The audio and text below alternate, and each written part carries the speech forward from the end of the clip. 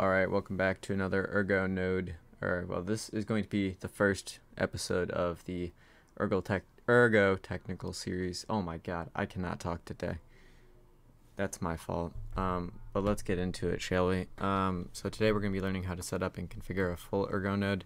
There are videos on this. I will leave a link to one of the videos that I think is more technical and more thorough. But for this purpose, I'm going to try to make this as user-friendly as visibly possible.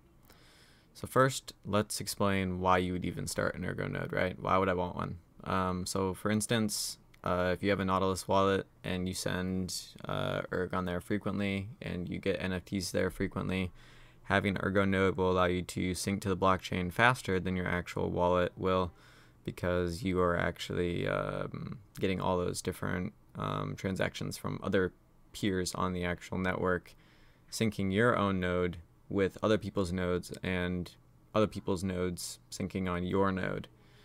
As far as security risk goes, there's virtually none. I mean, as long as it's the same thing as a wallet passphrase, so that would be your only security risk, is knowing what your 12-word mnemonic code is. But besides that, there's nothing else that would actually impair on your ability to use this, right? So it requires Java. You guys can download Java here. And just so we can look at it, you're going to click this package. On Windows, you'll pick this one right here. On Mac, you'll pick this one right here. Hit Java on all those different devices and do this thing, right? So going back now to how to set up the node, you're also going to download this Ergo client release jar file. So we're going to go here and see what you got to download here. You're just going to grab this one right here. So you're going to click download on that and it'll pop itself in right over here, right? So wait for that to download and voila, you have it now. So now that we have that, we're going to go back, too far back, right back to where we were. And you can use this assembly if you want, but I prefer to do it like this. So you can simply create a Ergo folder. So you'll just create a folder and you'll name it Ergo. Oh, there's already one that I have because I already did this already. That looks something like this. So you're also going to end up creating a config file. So if your setup doesn't look like this right here, then you don't have it set up at the end properly. Just remember that. This right here though, we're gonna end up creating a config file. So let's do that. We're gonna create text doc. We're gonna say ergo.conf. There you go. Now we're gonna go back here and we're gonna paste this code right here. Copy into our folder. This ergo.conf folder right here. We're going to double click on it. We're going to command V on there and it should look like this. We're going to file and we're going to save. We're going to close that. You're going to go to your downloads, grab this guy right here, move him to your desktop. There you go. It's right here. Put them in here, run that. There you go, you have a bunch of different files forming now. This will be your Ergo file. Don't worry about that stuff in there.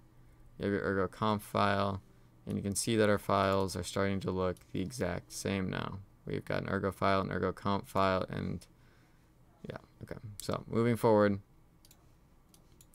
next thing you want to grab is, in my opinion, this is the easiest way to do it, is the VS Studio. So you're just going to download VS, and you'll get a pop-up that looks something like this, except it'll look more like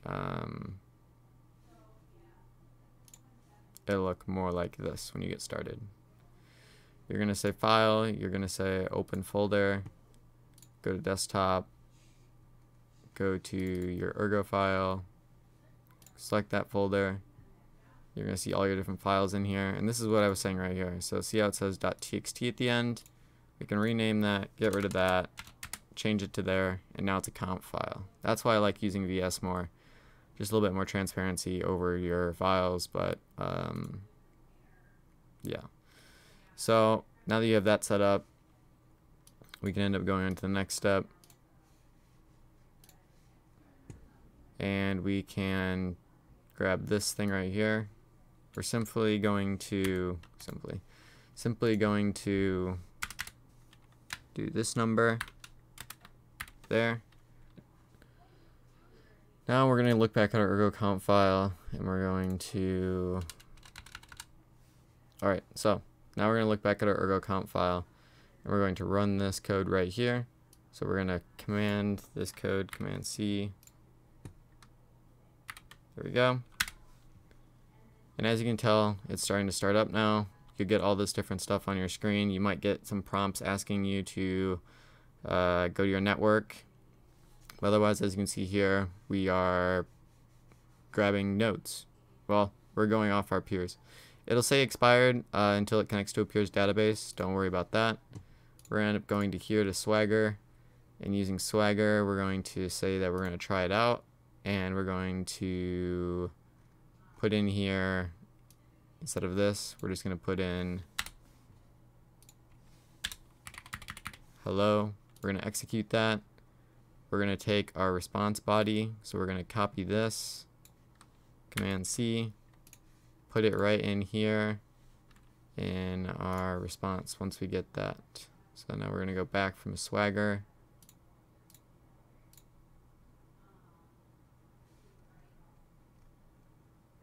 And we're going to update the config file with the rest of what we want. So we're going to use that little thing. Once again, we're going to use the comments. We're going to Command V that right there. That's going to be our hash. Make sure to have these hashtags right here, because otherwise it won't be input as a comment. We're now going to grab this. We're going to Command C, Command V right here. Now we have our scorex. We're going to make sure that this key matches that key, but for our sake, we can copy this and then delete that. Make sure it's pasted properly. Now we can file save again. Now we're going to start initializing the wallet. So we're going to go to our wallet panel. And right here you can see that we're syncing the headers. And we need to set our API key. So we're going to set our API key to hello. There we go. API key is set. We're going to initialize our wallet. We're going to give it a new password. We're going to call it, for this sake, YouTube 1234. You can click right here to look at your password. And you can enter your mnemonic right here if you want to restore a wallet. Now we're going to send that. Boom. You're going to get your wallet mnemonic right here. I guess if anybody, don't use this wallet. This is just a test. But you're going to get that. And we're going to close now.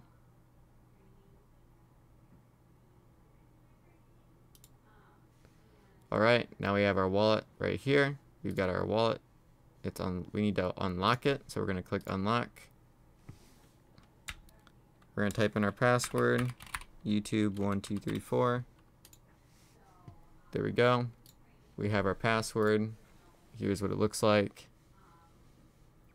We can use our addresses and look at them. And now you can see we have peers connected too, right? So we're going to go from here. We're going to duplicate this tab. And, oh, we just went all the way.